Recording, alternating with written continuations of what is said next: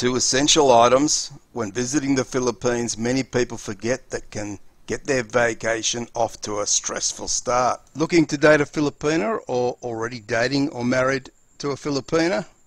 I use my experiences around my relationship with my Filipina wife of 6 years, as well as my professional experience as a qualified relationship counsellor for the past 10 years to help you on your way.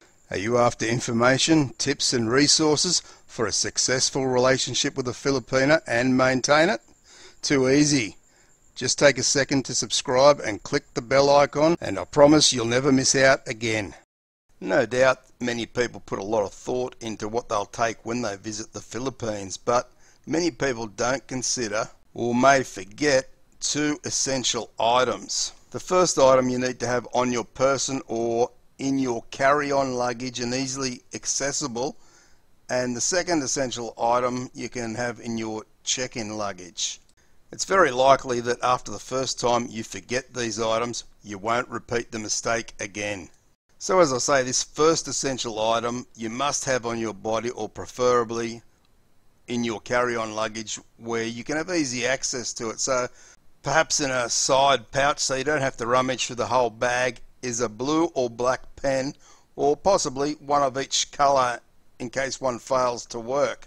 Now some of you inexperienced travellers might be saying, well, why do I actually need a pen? Well, I'll tell you how not having a pen really caused me some stress back in 2013 when I went to the Philippines. As we were flying towards Manila, the flight attendant brought around passenger cards which needed to be filled out, and then you would hand it in at immigration in Manila. I saw many other passengers reach into their top pocket or handbags and get their pen out and start filling in the cards. I think to myself, no problems, I'll just fill out the card when we land, surely they'll have pens there. So when we landed, I go to where the people were filling in the forms, but there were no pens.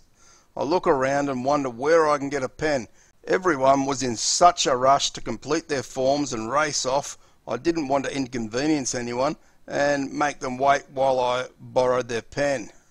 So I wandered around looking for any shops or anywhere I could possibly buy a pen, and I was getting rather stressed out. After about 20 minutes I head back towards the immigration line, and a worker at the airport asked if I was okay, and I told them I'd no pen to fill in the form. Luckily for me, the worker had a pen and I completed the form and went through immigration with no problems. But as I say, it was rather a stressful situation, not a great experience first up in the Philippines.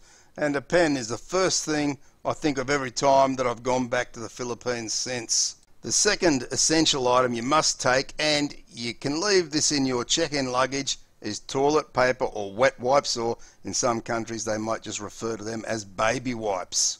For those that haven't been to the Philippines before, may not be aware that for many in the Philippines, especially outside the big city, they don't use toilet paper. This can certainly come as a shock for those not prepared. Imagine going to the toilet, looking for toilet paper, only to find a bucket water with a scoop. I certainly remember that time very, very well.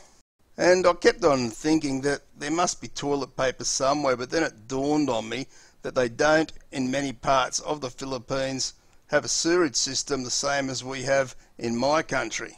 Eventually I did work it out by myself what I needed to do with the bucket and scoop, and it was certainly a very different experience and the start of a very eye-opening vacation.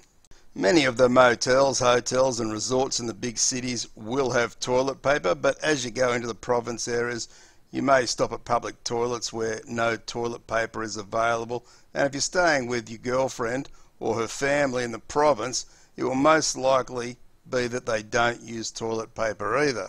But just a word of warning and something to remember, that if you do take your own toilet paper, be sure not to put it down the toilet because it will cause a blockage.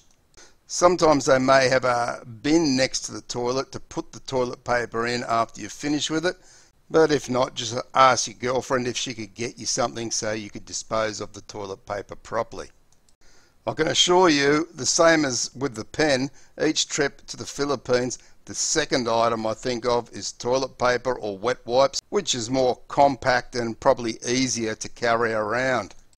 If you are looking to visit the Philippines in 2020, be sure to check out Holiday Escape Travel in my pinned comment for the very best prices online for flights and accommodation. And be sure to check the end screen card to see how easy getting the best prices can be. Feel free to like and share the video, subscribe and press the bell icon for more videos. Thanks for watching. I appreciate all your support. Take care and bye for now.